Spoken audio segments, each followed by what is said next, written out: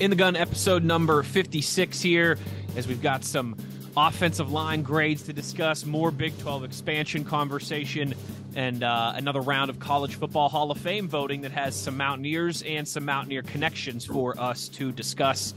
Plenty to get into here on your new favorite WVU football podcast. This is In the Gun. I'm Wesley Uhler with the best teammates in the business. I got the signal caller, Jed Drenning, our buddy Owen Schmitt going to join us here momentarily. Of course, the Runaway beer truck himself. In this episode of ITG, brought to you in part by our friends at Bet Online. Folks, Bet Online is your number one source for all your championship information, stats, news, and scores. You can get the latest odds and lines, the latest matchup reports for this year's NBA and Stanley Cup finals. BetOnline is your sports intel headquarters this season and has you covered for all your for all your insider sports wagering needs, from basketball and hockey to baseball, UFC, and boxing. BetOnline is the fastest and easiest way to get all of your betting information, including live betting options and your favorite casino and card games available to play right from your home. So get into the action today. Head to the website or use your mobile device to join, and be sure to use the promo code Bleav when you sign up to receive your 50% bonus on your first deposit. That's BLEAV at BetOnline, where the game starts. Jed, how we doing, partner? You're reading that like a dad that hasn't slept in a couple weeks, huh? Yeah, I tell you what. I mean, it's been about 4 hours max of sleep every night, and it's funny. You and I have laughed about this before. Like, that's how you normally operate. You're kind of a sleepless psycho, and I mean that in the most respectable way possible. I always explain to people, look, it's not a superpower. That's why I'm always tired. It's not like I can do that, and I'm my wife is like you, God bless her. Like she can somehow just get a couple hours of sleep and, not only survive, but I would say thrive as well too. I am a little baby when it comes to sleep. If I don't get at least like 6 or 7 hours, I am worthless. And so, if I'm a little off kilter, if I'm not as crisp with the ad reads as normal, I do apologize. As we are still in that fog of war, early baby stage here now on week 3, but everything's going well, and hopefully we'll start to sleep a little bit more through the night. But hey, anyone who's been in this spot before knows what I'm talking about, right? You're a dad. You know the drill. It's not your first rodeo. It is not. I got a 9-year-old and a 19-year-old. And by virtue of my 19-year-old's job training, I was up at, a little after 5 this morning. Ooh. On the road, 20 to 6, something like that. We were in Jackson's Mill by 7:20, and dropped him off to stay in the same building that I stayed in high school for a leadership camp where my dad dropped me off. But, oh, by the way, I was boarding him with the stories that, hey, do you realize that this is where the Mountaineers actually had training camp? They had 2-a-days back in the 50s and the Pappy Lewis days, right up the road from Freddie Wyant, Yep. Old Lawrence County boy. I bet he was bringing everybody home for dinner. But yeah, sure enough. So the kids are the single biggest reason you won't sleep for the rest of your life, even when they're out on their own. Probably it's. Believe me, I know it. It's like the only part of this fatherhood thing I don't like, if we're being honest, is the detriment to sleep. But hey, you know what? It's a sacrifice that I certainly am willing to make. This episode of ITG also brought to you in part by our friends at Toothman Ford. Folks, we all know cars cost less in Grafton. Make sure you're getting down to Grafton to check out all the great inventory they have there at Toothman. You can also, they've got everything online as well too. Take a peek, see what you're getting into, get some ideas before you head to Toothman. But you got to head to Toothman, who's doing great NIL work. Our friends at Toothman Ford. Of course, we all know cars cost less in Grafton. This is the conversation I was having with my son, one of many that we had on our way to Lewis County this morning. If you had a choice, would you rather continue to live as you today or live 100 years ago as the wealthiest person in America?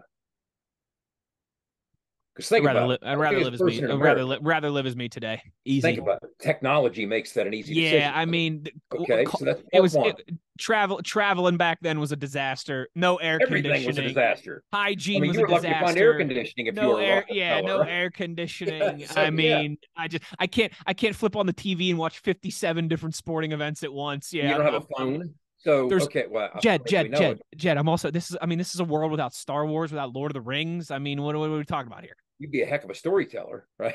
That's true. So here's the second part of the question. All right, if not 100 years ago, which would be 1923, as the wealthiest person in America. Although, wait a second, if I was the wealthiest person in America 100 years ago, I would have made sure the 1922 WVU football team got crowned as national champions, as they should have. And they wouldn't be traveling cross country by train back in the 20s, That's right? right. I would have flown them to San Diego, and then we would have been celebrating the national championship on the way back. So here's the second part of it. All right. If not 1923 as the wealthiest man in America, gradually go forward a year, 5 years, 10 years at a time. 1930, 1935. I mean, there's reasons all through history, because my kid's a history buff like me. I mean, you don't want to be, oh man, 1929, here comes the depression, the crash of the stock market, the next handful of years rough, and then you get into the World War II years. I mean, it's a rough couple decades. It's a rough couple decades. All right. So at what point do you kind of settle? Obviously, if you get to 2022, you're doing it. You're signing up. You're going to be the richest man in America in 20, right? So I'd start in the 60s. The 60s is where I would start to sign up. You know what he settled on? Dylan decided early to mid 90s. Of course, he wasn't around for that. He wasn't built. Yeah, he wasn't born until 04. But he said, I've always thought the 90s kind of seemed cool. I bet it was fun to live in. It was, Dylan. It was very cool. It was very cool. It was great. It was the last great decade, in fact, I'd say. I'd probably, you got the internet starting to come around. So he said, I'd probably sign up for that. So it was a fun conversation to have. It's just that is a fun conversation. I think I'd start the 60s, but I wouldn't want to go much before that.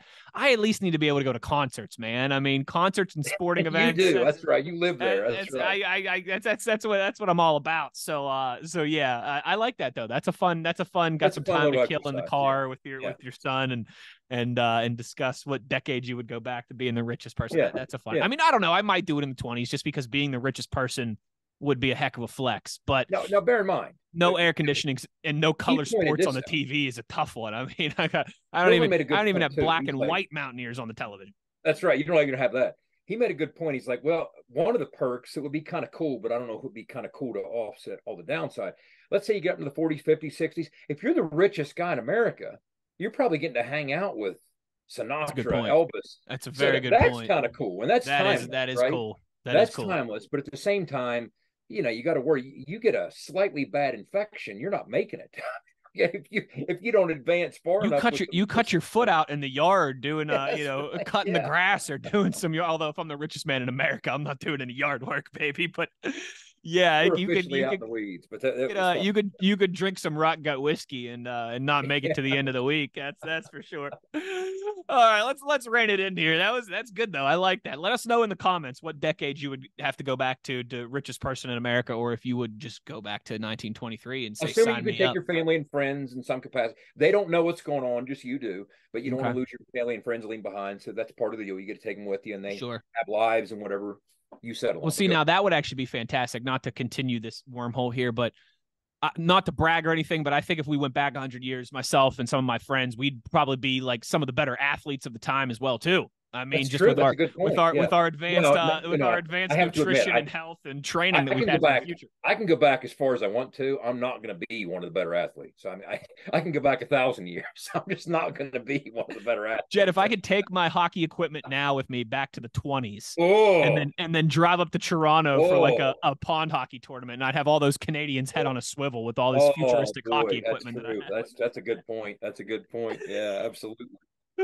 Jed, let's transition here. Let's talk a little offensive line, because Pro Football Focus has put out there by conference their highest graded returning offensive lineman, I should say, and they released the numbers for the Big 12. Well, good news, and maybe along the lines of what we expect and what we've discussed with the strength of this West Virginia, not only offense, but I think the team as a whole should be, and we're hopeful that it will be, that offensive line when you consider some of the talent, some of the experience, the pedigree that they have returning there. Well, according to Pro Football Focus and their Big 12 returning offensive lineman grades, at the top of your list is Zach Frazier. He is number one in the entire conference. And then just a couple spots down on the list here, at the 7th spot, I believe, is Wyatt Millam as well too. So 2 in the top 7, 2 in the top 10 there, if you will.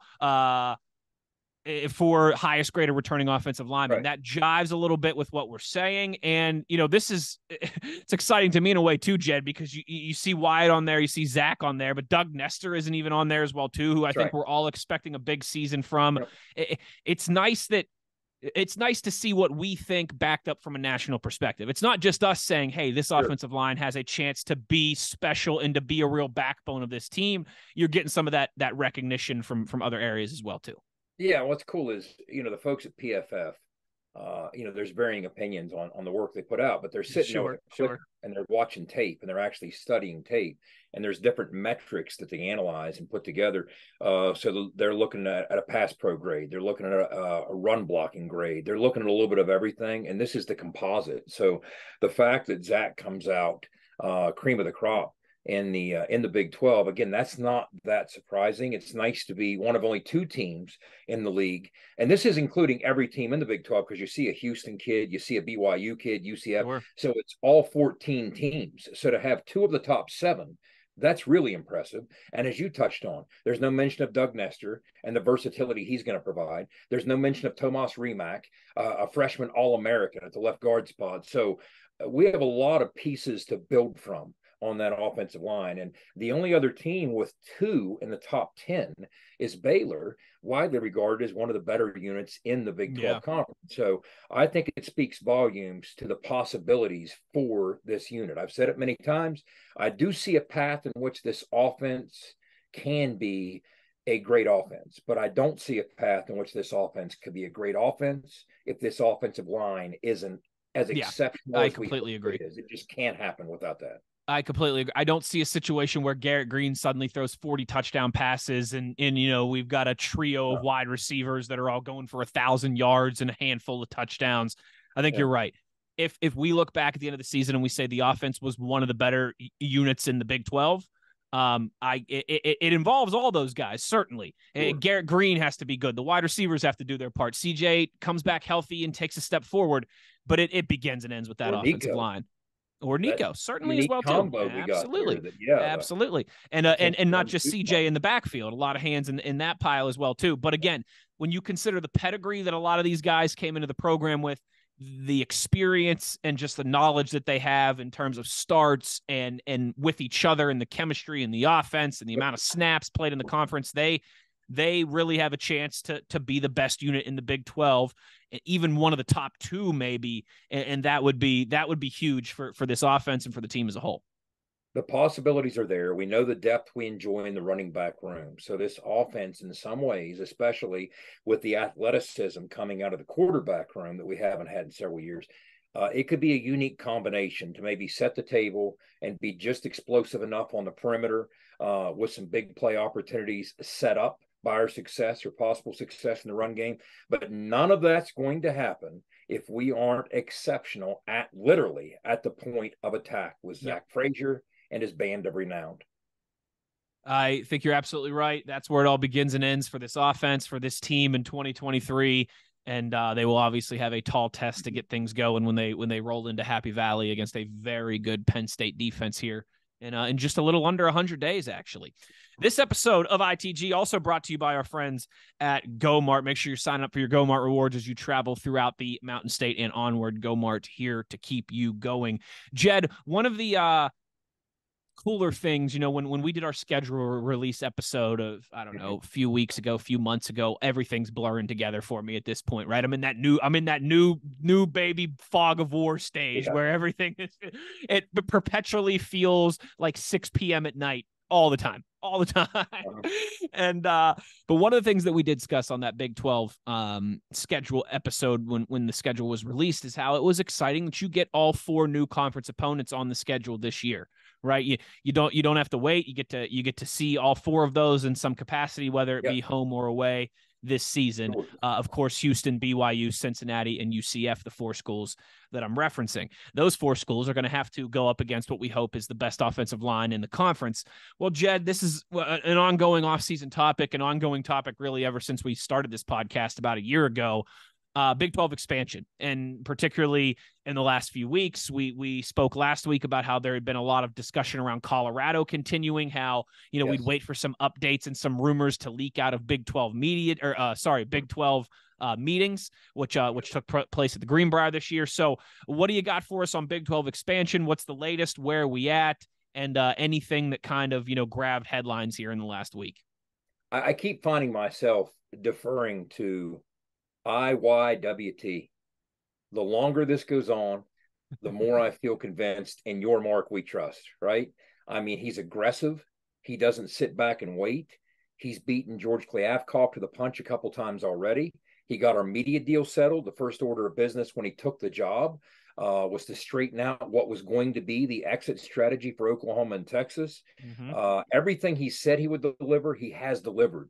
And now he came out and said at these meetings last week that we are going to continue to be aggressive and we would love to be a national brand as a conference. So the names that start to surface, Colorado's been in the news for a while. It's almost to the point, Wes, it's starting to feel imminent with Colorado. It really is. Yeah.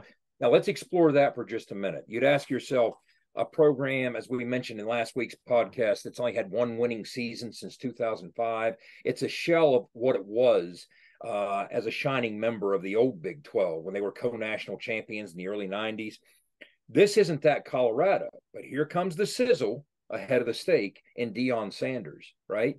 As we speak of the sizzle ahead of the steak, we're welcoming the beer truck into the fold right now.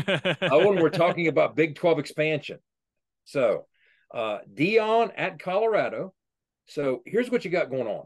People wonder, why is Deion being asked his opinion on something that will impact the long-term fortunes of the University of Colorado? Well, first of all, they want to make sure that he's settled in the way that he wants to be settled. But here's the way I see it. If Deion has success, he's not going to be there long, right? Correct. Well, that's a good thing for Colorado, isn't it? Because if Deion were to leave in 2, 3, 5 years, whatever the timeline might be, that means that we're much closer to that Colorado we were just talking about and not this stagnant version. So either way, it's a win for the Big 12 if in fact that happens. Now let's jump from that into the possible basketball schools, okay? Now, Arizona isn't just a basketball school.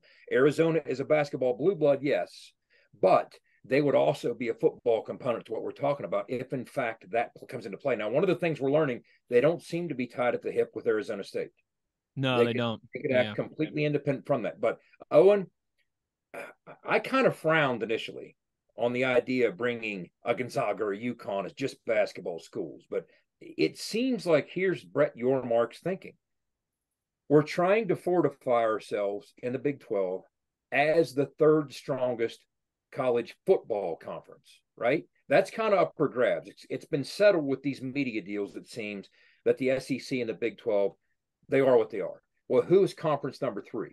We seem to be in the best position to be that. But you know what we are and can continue to be?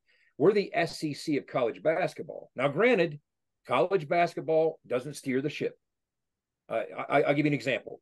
Just last year, John Calipari was lobbying for a practice facility at Kentucky. Yep. And he made the claim. You remember this when he made the statement? Hey, look, I love our basketball program, but we're our football program, but we're a basketball school here at Kentucky.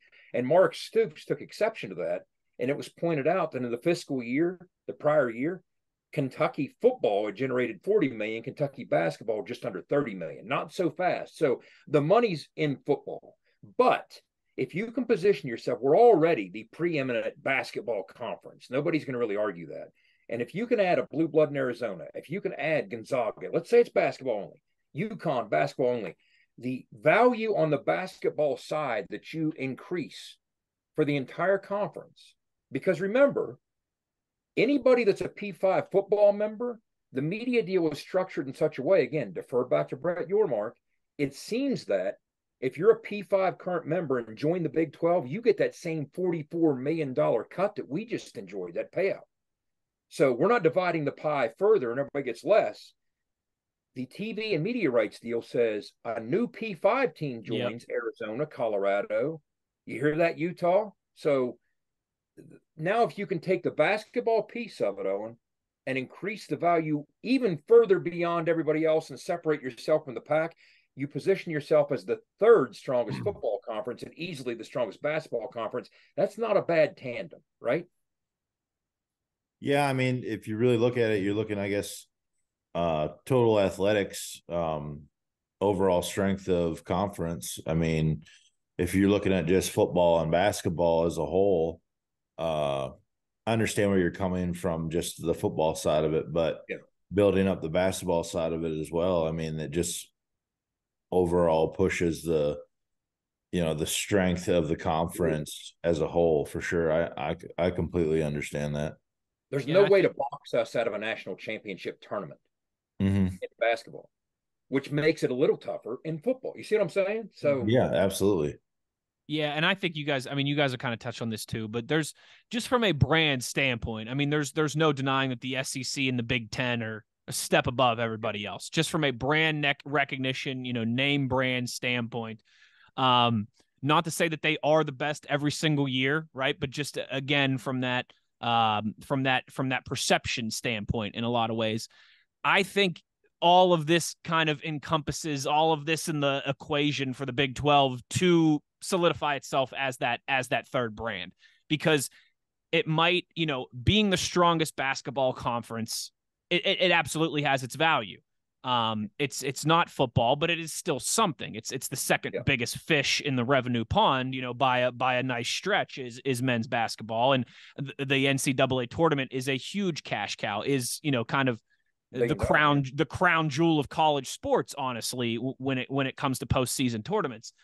If you are consistently leading the way in that conversation, this past year was the first time, 2023 was the first time since 2019 that there hasn't at least been a Big 12 team in the national championship game, which is pretty crazy to think. 2018, part of me, was the last time, because 2019 was when the streak started with Texas Tech, when they lost in overtime of the national championship game to Virginia. So until this year, 2018 was the last time there wasn't a Big 12 team in the national championship in basketball. It's pretty crazy. I think there's a lot there from a brand standpoint, where over a decade of time, right, and you're winning 3 or 4 or 5 national championships in that decade, and you've consistently got teams in the Final Four, and you are known as the SEC of college basketball, right? I think from a brand standpoint, that is very valuable. It doesn't translate directly to monetary like football does, but I think that can really help elevate you again into that kind of, the SEC and the Big Ten, they're a step or a half step above everybody else. But then in that clear cut next tier, it's the Big 12 third. And I think realistically, that's where you're trying to be. There's room for very special exceptions that bring it. You're not arguing, it's increased value.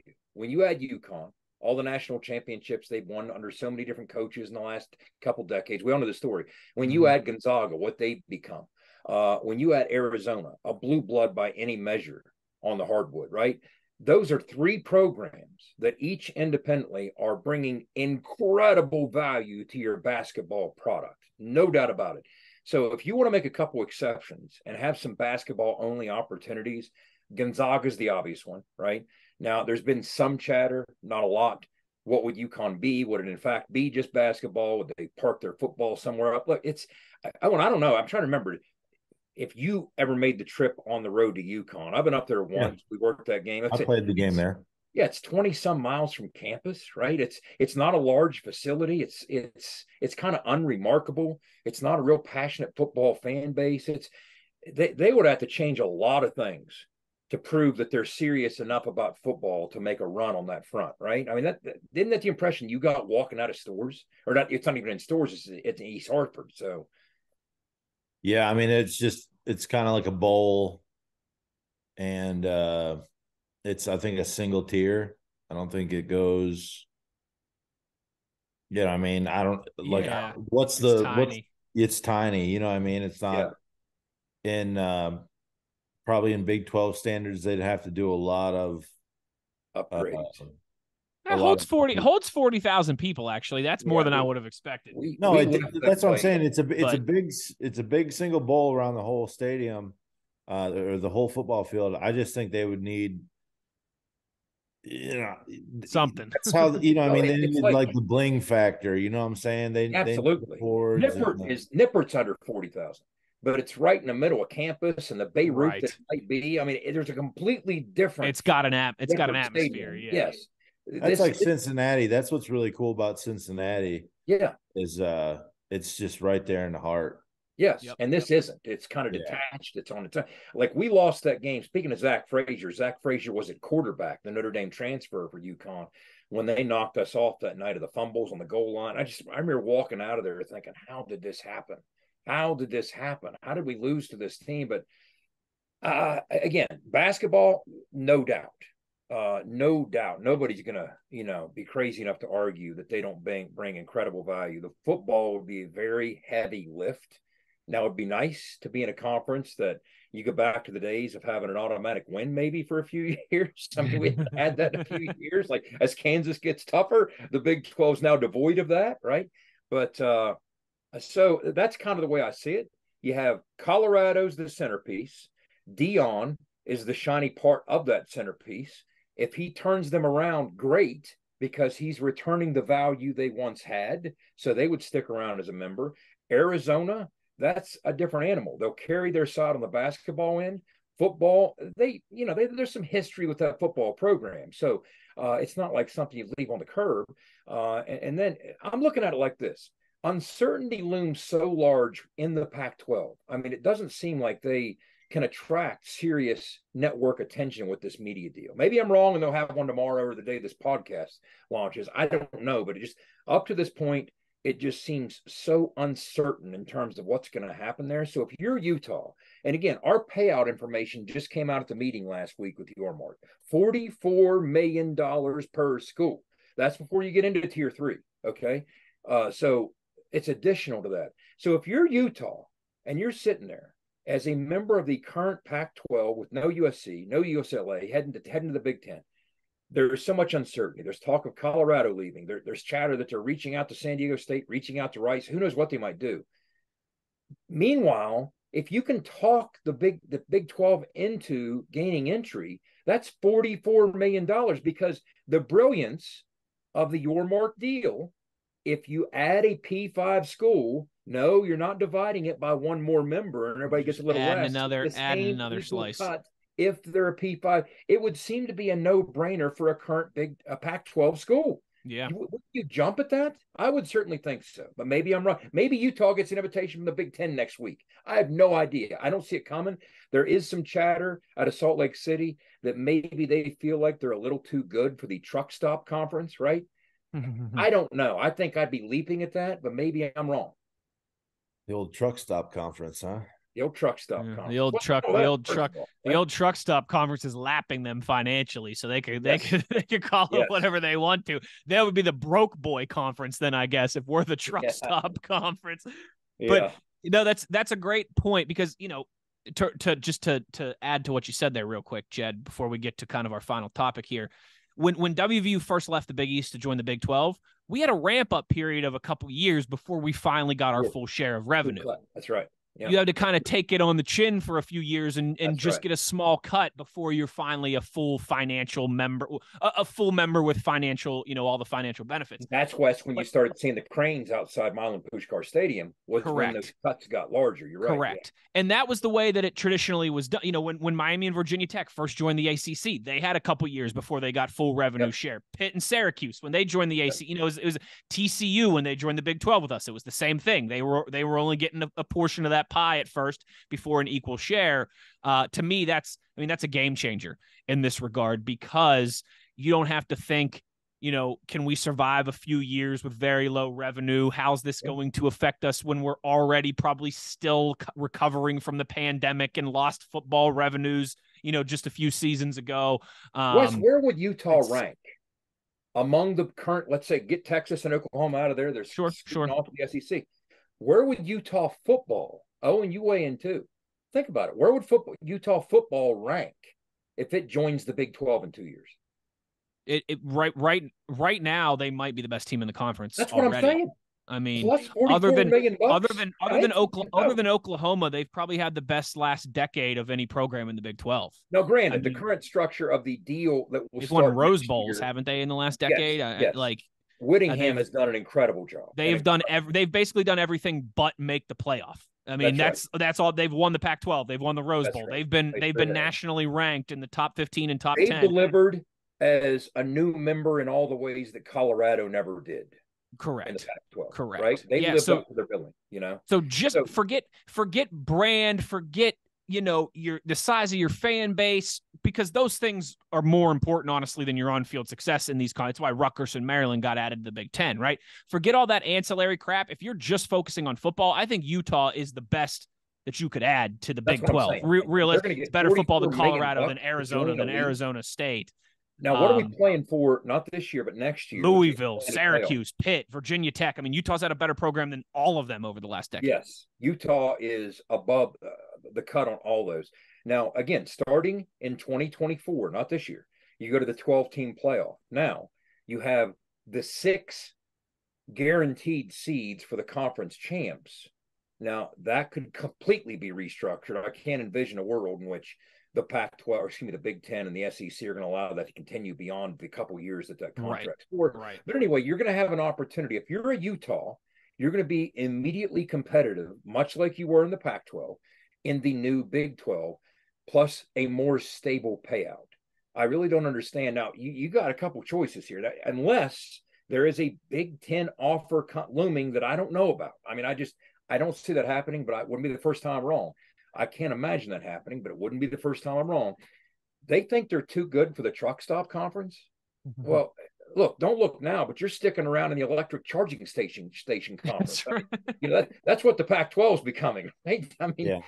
What's wrong with being the truck stop conference? I mean, would it be real quick though? Is it something that they don't want to be in the same conference as BYU? Is that part of it? I thought it would work the other way. That they would want to. Passing, Wes, but they would want to play with us with Pitt. Like we want to be in the same conference as you guys for the rivalry. Yeah, absolutely. And it doesn't make sense to me. It seems counterproductive. That was always the argument with Virginia Tech and Virginia, and how there was chatter back and forth about when they entered the ACC. UVA wasn't happy about it. I get all that, but come on, this is about survival, and Utah has to be looking at the bottom line and weighing the numbers. And again, if you think there's a way to stay in the Pac-12 and survive long term and that it's sustainable, you know something I don't, because you're having serious conversations with the CW and on down the line.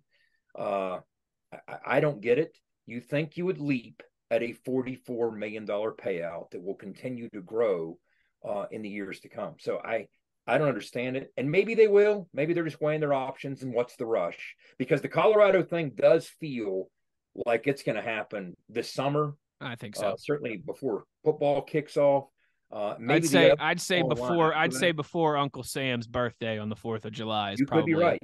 And maybe that's the first here. Piece that needs to move before the others fall into place, including Utah or whoever else. I'm just speculating, but it seems that in terms of stable footing, that seems to be the most stable opportunity that I see. Now, if you're Washington and Oregon, I understand you kind of holding out. Maybe I've heard that the Big Ten's not interested. That doesn't make sense to me. If I'm the Big Ten, first of all, you need some West Coast travel partners for USC and UCLA. That's going to be flat out brutal. So Oregon and Washington would seem to make sense. Yep. I'm pretending like I know things I don't at all. It would just make sense, but who dares to make sense in this modern era where you're going to have Rutgers traveling for baseball games to UCLA and USC? I don't get that part of it, but let's see what happens. But this chatter is not going to die down. It's just going to intensify, and it'll give us something to talk about all through the summer and even to some extent into the fall. Hey. And for that, we are always grateful. Yes. We are also grateful for our friends at Fortis for presenting this episode of ITG. For roof performance and financial security guaranteed, make sure you visit fortis.us.com. All right, as we start to wrap this thing up, gentlemen, final topic to kick around here, College Football Hall of Fame. The next class, I should say, of the College Football Hall of Fame is now up on the ballot, up for vote. And Jed, we've got some Mountaineer connections on this year's College Football Hall of Fame ballot. Yeah, let's talk about how this works. Let's set the stage for this. Okay, it's really a 4-step process. It's not like the NFL Hall of Fame where there's a committee and sports writers sit around and decide. No. This happens in steps. Okay, first of all, over 5.6 million guys have played, or folks have played college football. A select few are in the Hall of Fame. There's a first team All-American requirement on one of the teams recognized by the consensus All-American team by the NCAA, which is 5 different teams. I'll hit on those, but that limits the number to a much smaller pool to draw from. There are 12,000 or so National Football Foundation members. We're going to post some information. If you want to be a member, anybody that's Joe fan can be a member. You pay a couple bucks, you get a vote for the people that are up on the ballot each year. So there are roughly 12,000 of those. So they vote, as do the current Hall of Fame members. Now, that's after nominees are submitted by either a current athletic director, a current head football coach, or a current sports information director. So there's the nominations, then the voting takes place. And then from there, those votes are tabulated. They will vote and submit those tabulated votes to the National Football Foundation's honor court. Now, the honor court deliberates and selects the class. The honor court's geographically diverse. I mean, people from all over the country, so they don't play favorites in that sense. And it's made up of athletic administrators, Hall of Fame members, media members. So the 2024 class will be announced early in 2024 and then inducted in December 2024. Now, here's the criteria if you're a player. And this is sometimes somewhat frustrating because it eliminates certain folks, right? You have to be a first-team All-American on a team recognized by the NCAA and used to comprise, as I said, its consensus All-American teams. Now, those are 5 teams. The AP All-American team, the American Football Coaches Association, the Football Writers Association, the Sporting News, and the Walter Camp. Those are the 5. So, first of all, that eliminates Pat White. He was never first team on one of those 5. So there should be a body of work consideration. That's what I would argue. But you also you become eligible 10 years after your career ends. Post-football record as a citizen is weighed in, which is interesting because, again, Michael Vick, you can say he's atoned for what he did, but he's on the ballot this year. The last game, your last game had to be played within the last 50 years. There are ways to get around that if special exceptions are made. Now, coaches, only 230 of them have been enshrined. They are eligible 3 years after retirement, immediately after retirement if you're over 70. Active coaches like Bill Snyder was. When you turn 75, you can still coach and get inducted. Okay, that's how that happened. Nominations, again, are submitted by an AD, a coach, or an SID. Coaches have to coach a minimum of 100 games, and a winning percentage has to be 600 or better. Interesting, because it's crazy if you pay attention how many are so close to that cutoff. For instance, Ralph Friedgen on the ballot this year. His career record, I thought he's over 600. So I looked, 75 and 50, exactly 600. So that's how close a lot of these guys are. Now, once nominated, the players' candidates are submitted to one of 8 district screening committees. They're across the country in different regions. They conduct a vote to determine who appears on the actual ballot for that district, who represents that district. Then each year, 15 of the candidates that get a lot of votes but maybe don't make it bypass that screening process. So in other words, if you hit the 4, you're nominated. Then it goes to a district screening committee. Then it goes to those who vote. Then it goes to the honors court, and here we go. Jeez. So this year, you have 2 Mountaineers, or at least former Mountaineers, in the mix. Aaron Beasley is on the ballot. Now, here's the thing with Aaron Beasley. Here's the hard numbers on him, and I'll give you my quick thoughts. A 1995 consensus All-American first team. 94, he led the nation with those 10 picks. 19 career interceptions among the career leaders at West Virginia. 2-time first team All-Big East at a time the Big East had a lot of stud DBs. Now, here's one thing to think about. I always say that if you're a great corner, Owen, people try and throw away from you, right? So it's hard to pick off 10 balls. Well, everybody, I think, remembers as Mountaineer fans. You remember the game Van Washington had against Louisiana Tech? The 3 interceptions, 172 return yards, the 2 long picks he returned for touchdowns. He had 3 PBUs in that game. Van Washington in that game had maybe the best game any corners had in West Virginia history, okay? Part of that was because Louisiana Tech was throwing away from Aaron Beasley, who had a pick and a PBU himself on the other side. Mm-hmm. So he was even affecting things when he played the game when he wasn't touching the ball. So I think he's very deserving. Now, if you look at a guy like Jim Carlin, the Mountaineer coach, who, of course, led us to the Peach Bowl win in 1969, he was 25 and 13 at WVU. Let's go back to this. His career record, 107, 69 and 6, Owen, that is 604 winning percentage. See how many of these guys are so close to that 60%? It's nuts. Now, he left West Virginia after the Peach Bowl win, after that Big 10 win season. Of course, Bobby took over, who was his coordinator. He went to Texas Tech, did Jim Carlin. Did a nice job at Texas Tech. Led them in 1973 to an 11-win team and an 11-win season and a Gator Bowl win. They upset number 6 Texas, and then he had a nice run at South Carolina with some 8-win seasons as well. So he's on the ballot. I can see an argument being made at the success that he had at 3 different stops. And Larry Blakeney, Owen, who is Neil Brown's mentor from Troy, is on the ballot as well. So those are 2 guys from West Virginia right there. What are your guys' overall thoughts on the process on those two candidates and where we stand? Because I got somebody else that I want to mention here, but Man, Beasley, honestly, a stud. I've had a chance to kind of get to know him a little bit through some stuff with Brian Joswiak, and super creative guy too. I mean, he's come up with some technology that he's used with his trainings, and still very active. If you watch like Twitter or anything on his page or whatnot, he's still doing foot drills, and his foot speed is absolutely tremendous. Still teaching the youth, and pushing kids, showing them the way to get there. And I think he's a great pick, honestly. An absolute stud in college, and played what, a decade in the league? close to it, I think. Yeah, Close to it. Yeah. close to So it. Yeah, I he mean, hung around. Yeah, 9 years. Yeah, yeah. 9 year career, I Bleav. Yeah. So an absolute warrior in the National Football League as well. So I think he's a solid pick. Don't know much about the coach. Just personally, know Bees, and I think he's a solid pick for Hall of Fame. Yeah, I completely agree. I mean, we've had some great defensive backs in program history, some first round picks, guys like Pac-Man and Carl Joseph, some guys that had really nice NFL careers, even more recently. Like, yeah, Keith Tandy recently, pretty long NFL career. Rasul Douglas has had himself a nice NFL career. But I think you could, even with Pac-Man and Carl Joseph, I think you could very easily argue, and I'm not saying it's a layup or anything, it's a no-brainer or anything, like it's a conversation. But Aaron Beasley is in that conversation for best defensive back in program history. I mean, Jed, you mentioned the 10 interceptions his last year. I think he had 19 total. Yeah, and that was at a time too where teams weren't throwing the ball 45 times a game like they are now in the 90s. I just think to be a consensus All-American at that position, along with first team All Big East, I think Aaron Beasley, he's been on the ballot before. He should be in by now. Hopefully he gets in. I mean, as you laid out that process, Jed, it seems way too complicated.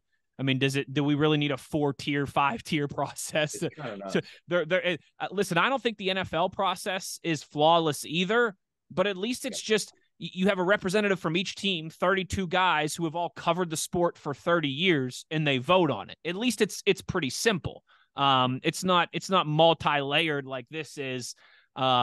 He's got all the accolades, first team All Big East, consensus All-American, Hall of Famer at the university that he played for. I know this doesn't matter in terms of the college football conversation, but like we said, nice NFL career as well too. To me, he's a no-brainer, and it's high time we get him in there. Well, it seems they're trying to find a way to have fan engagement and also generate some revenue. Let's be honest.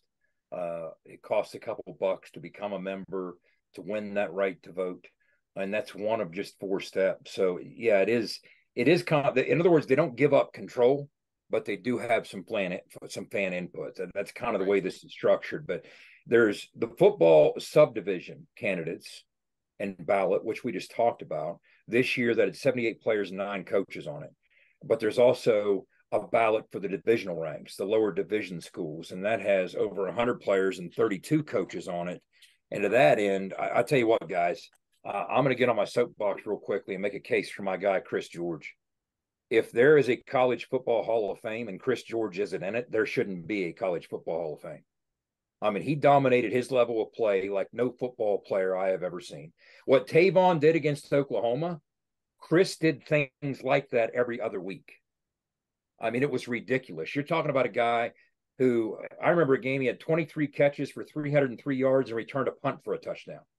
Mm-hmm. He had almost 200 yards in a national championship game we played. Jerry Rice caught more footballs than any player at any level in the history of college football when he was at Mississippi Valley State. Jerry Rice caught 310 passes, more than any player who ever walked the earth, with 310 catches. Chris George had 430. Mm-hmm.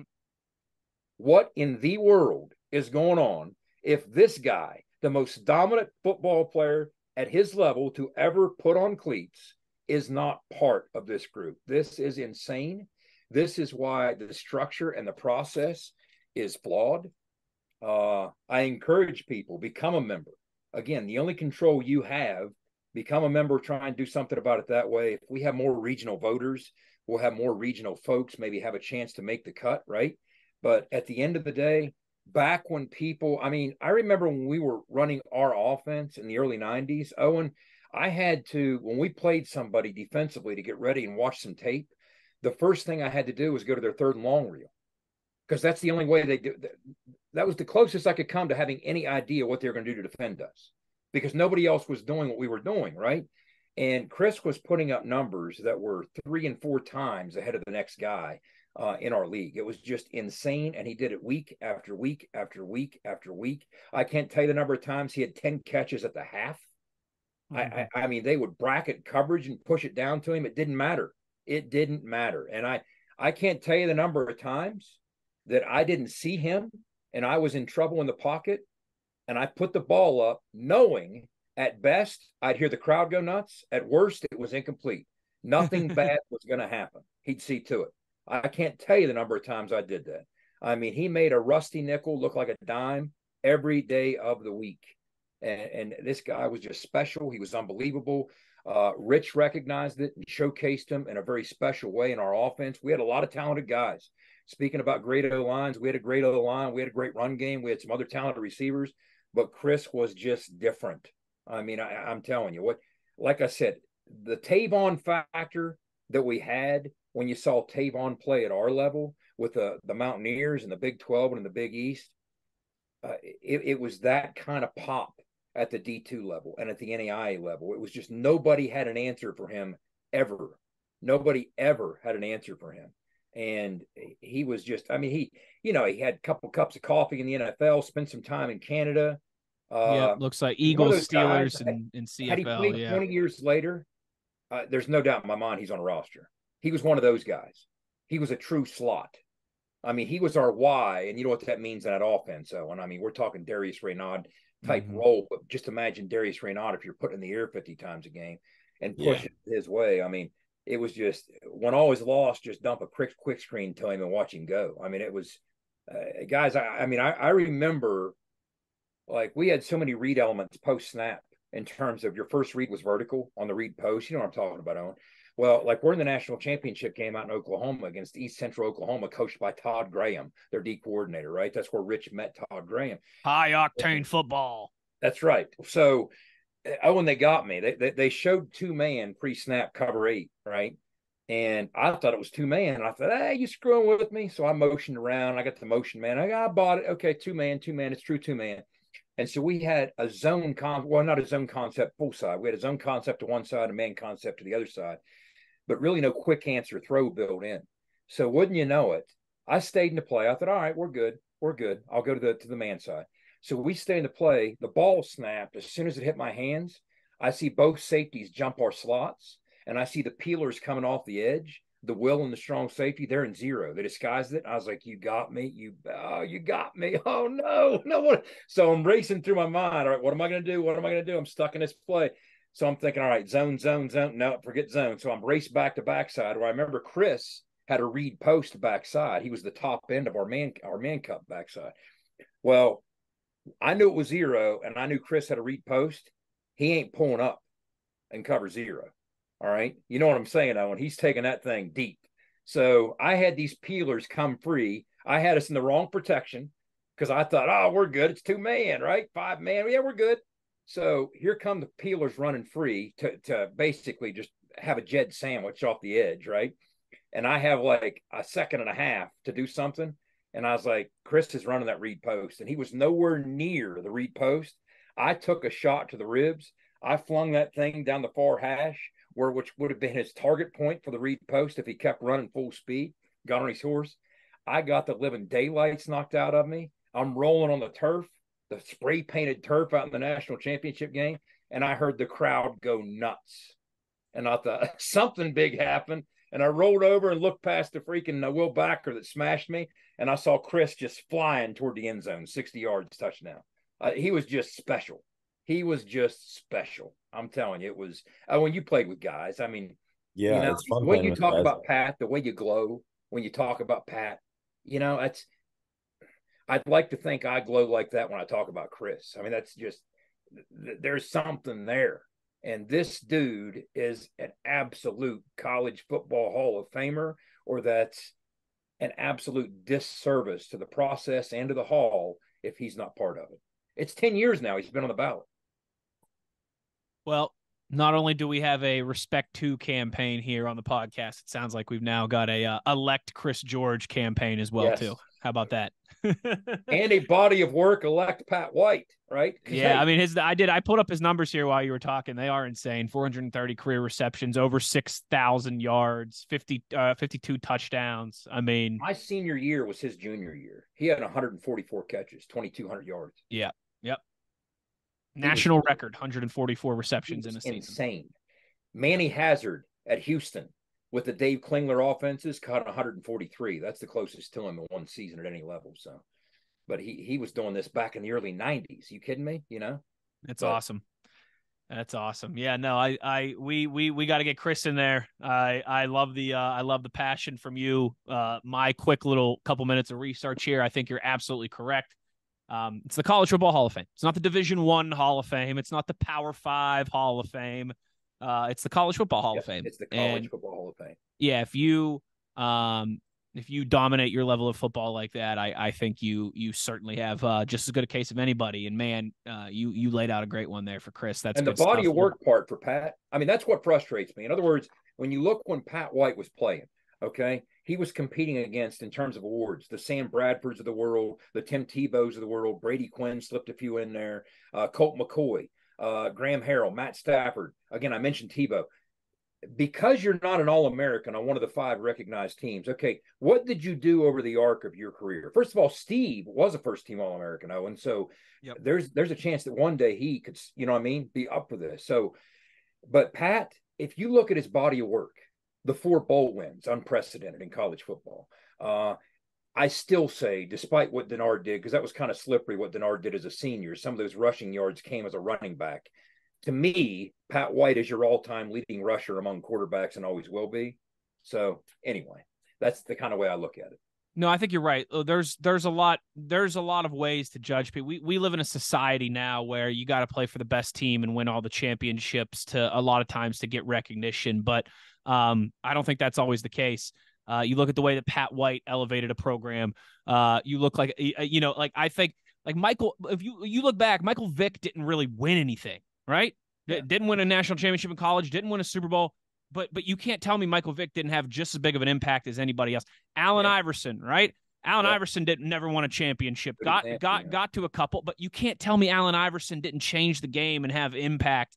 I think Pat White is kind of in that same conversation with those two. If you just look at the sheet, it might not say champion and some of the things that you want to check the box, but if you were alive during that time, you knew what it meant. You knew the impact and the legacy that it left.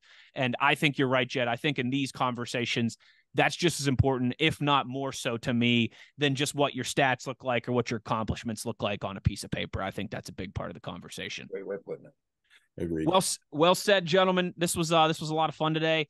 And another award-winning edition of ITG here as we respect to and we elect Chris George. Thanks to all of our partners for putting on this episode of ITG for us. We will obviously have more for you next week. We're still working on some off-season guests. So keep locked in here as we'll keep rolling throughout the summer as we get closer and closer to some more football here and in just a few months. ITGfootball.com for all of your ITG Central needs, our social media, our shop, and everything is on there. And of course, the one thing that we always ask of you is to be an ear and tell an ear about your new favorite WVU football podcast. For the beer truck, Owen Schmitt, and the signal caller who was carried by Chris George in college, Jed Drenning. I am Wesley Uhler. Thanks for listening, everybody. You've been in the gun.